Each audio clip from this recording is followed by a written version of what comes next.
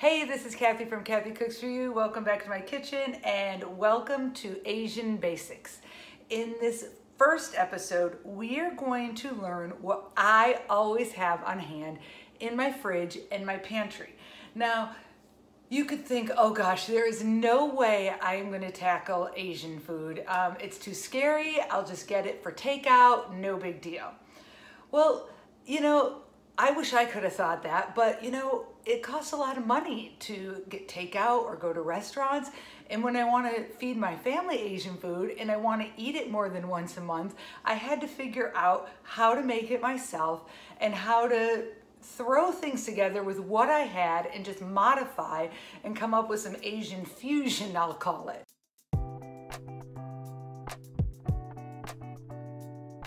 Today's episode, we are going to discuss what I keep on hand all the time. And a lot of this I don't just use for Asian food. I use it for Mexican also, Italian. They are interchangeable for sure. So we're going to start by, I'm just going to go down and pick, this is for everything, right? Your garlic. Now I mince my own garlic, put it in olive oil and a lot of salt, and I use this in everything.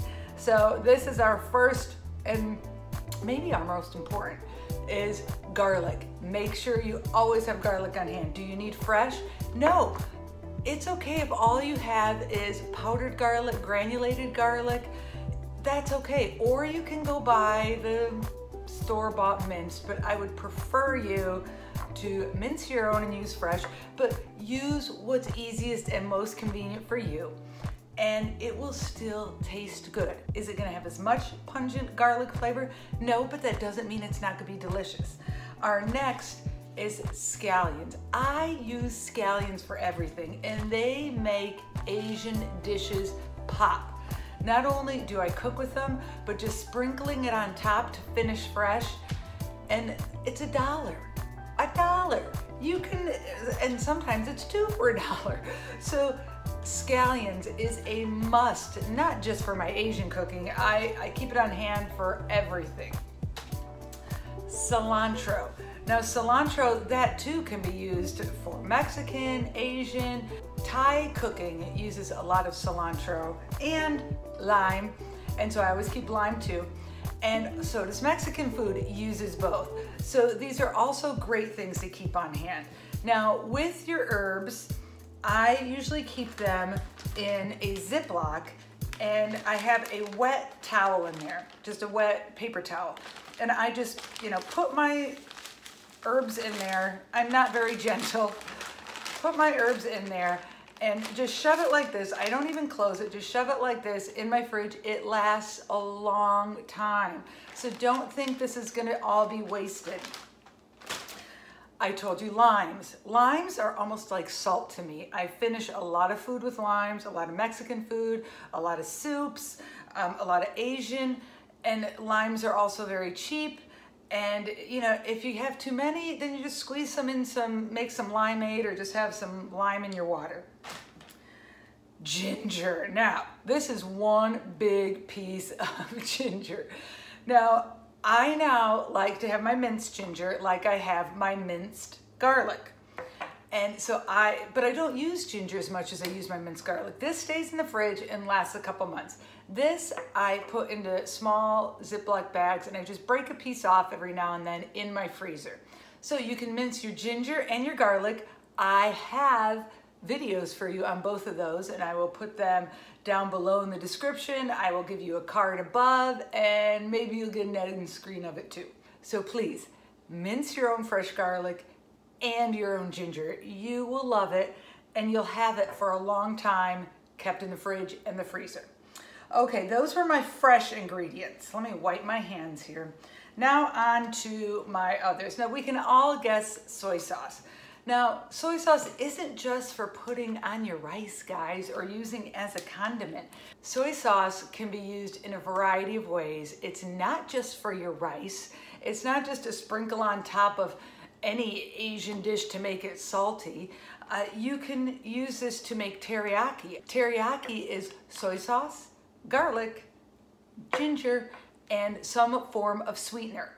So think of this as a base that you will create other sauces with.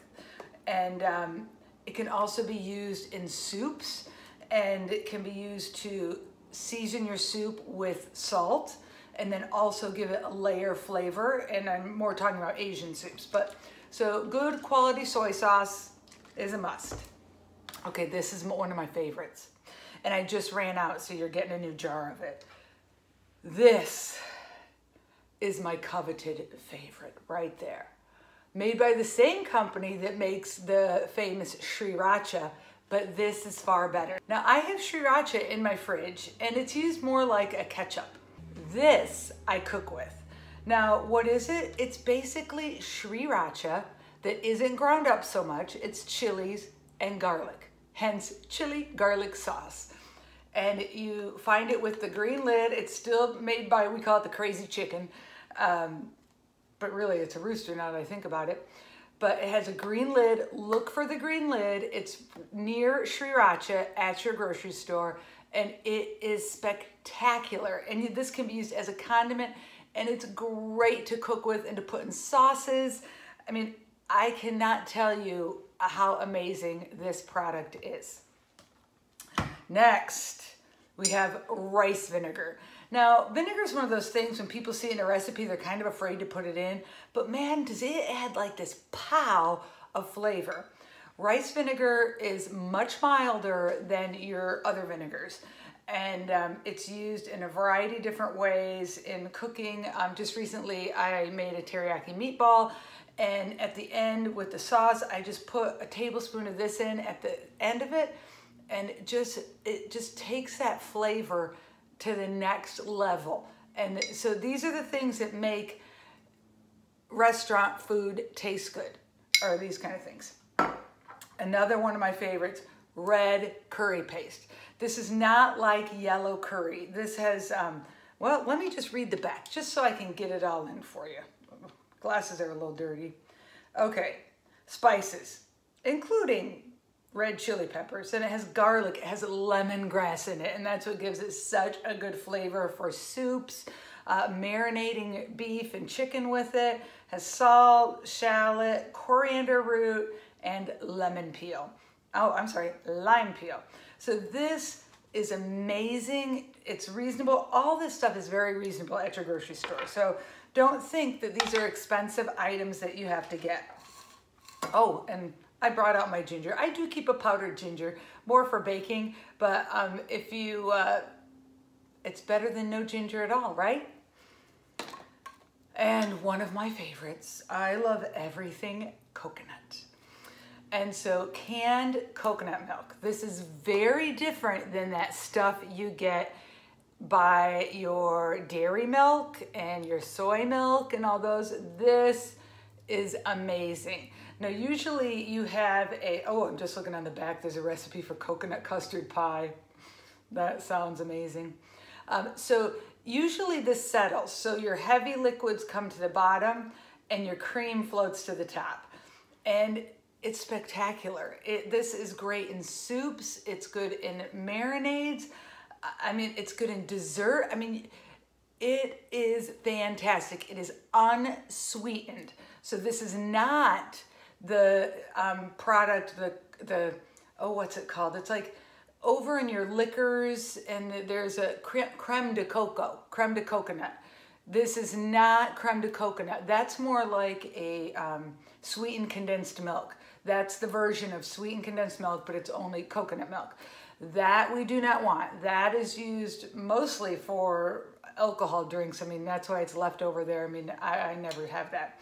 Now, and also, I have found there's a coconut milk powder. Now this is, you know, me as being a foodie. Now, I am so stressed that I would run out of coconut milk like this, that I keep one of these on hand just in case. So I have coconut powdered milk, which that's pretty pathetic, but you know, I don't ever want to run out of any of these ingredients. I mean, this is how I create. I've got to have this stuff on hand all the time, or I just can't create. And that's what I do. It's like an artist would not have cadmium red, right? Or, you know, they wouldn't have whatever blue, you know, I can't think of the names of the blues, but you know, they would not have their primary colors, because they know with those primary colors, they can have a world of color. And that's exactly what these ingredients are. They are a world of flavor that will knock your friends, family, and your own socks off. We're not done. There's also packets. Now, you know, these are seasoning packets. This one happens to be for pancit, which we will be making Filipino pancit. Now, I would have snubbed my nose at these and been like, oh, please, no, no, no. Now, I have this amazing Asian market I go to. These are at the Asian market. I've seen them at other grocery stores, but I get mine at the Asian market. But here's the thing. My mom has a friend that's probably a little bit younger than me, and she is a Filipino woman. And she lives in the Philippines and comes over here with her husband, and they camp, and that's how my parents met them. She uses these, so if she can use these, I can too. So once in a while, I do have packets. Do I use any other packets? No, I don't think so, but I do use these because Michelle uses these. So there we have, oh, and then I want to get into pastas and rices, and this is the last thing, but this is like, this is a little more advanced. This is your fish sauce. This stuff smells so bad. It's fermented fish sauce, and yeah, but man, does it make food taste good. But you only use an itty bit, so it's not like vanilla or cinnamon that you can double in a recipe. Do not double this in a recipe. All right, on to my starches. If you could have one type of pasta for Asian cooking, I would tell you to have rice noodles. Now, I have two different kinds. If you can only get one, I would get the linguine. It's not real wide, it's not real skinny. These are great and very versatile in Asian cooking. And if you want to just be crazy, I keep a vermicelli one on hand too. And this also is very good, but this one I use the most. Now I have these egg noodles. Now these will be used with my packet here, and I'm gonna make some amazing pancit for you guys. Pancit, I'm sure I'm saying it like a Michigander, sorry. And then for my cold salads, I do use that vermicelli rice noodle, but I also use these. These are the soba noodles, and they usually come in like a cardboard container, and then they're individually wrapped. And these are soba noodles, and soba noodles have wheat flour and sweet potato flour in them. The problem with these is that they cook up really dark. So I used to call them chocolate noodles with my boys. They don't taste like chocolate. They cook up really dark. And what did I make? I made an Asian soup, and I just needed, my kids were over, so I just needed some filler. I needed something more than just this brothy soup. So we had the soba noodles, and it looked kind of dingy. So better for soups to use this. These are great for cold noodle salads, which I will be making one of my cold noodle salads for you. And that's kind of like a clean out the fridge salad. So these ingredients are what I keep on hand. On any given day, you are gonna find these things in my house. And they, just like an artist needs his colors to create, this is how a chef creates. They have got to have things on hand. Now, you don't have to have all these on hand. I'm not saying go out and buy every single one. If I could have you just buy the basics, the really slimmed down basics, it would be get yourself some rice noodles and some soba noodles. Start there. Get yourself a can of coconut milk. This is a must even if you never make an Asian dish. Get yourself some soy sauce and some rice wine vinegar. That is great on salads too. And then your garlic, your ginger in any form you choose, and then your fresh ingredients. And just start there. And then we will expand you to newer horizons. Thank you so much for watching Kathy Cooks For You. Sorry I didn't cook for you today, but I just wanted to show you these great ingredients that you really need on hand to really create good Asian food in your house. Oh, and rice. We can't forget the rice. You gotta have some jasmine rice on hand. Oh, and you know, if you want some basmati, that's fine too, but jasmine is my favorite. It's so floral and delicious. So I always have jasmine on hand for Asian cooking. Please subscribe below with the red button. Click the little bell so you get a notification for when I post videos. And I'd love to hear from you with a thumbs up and a comment.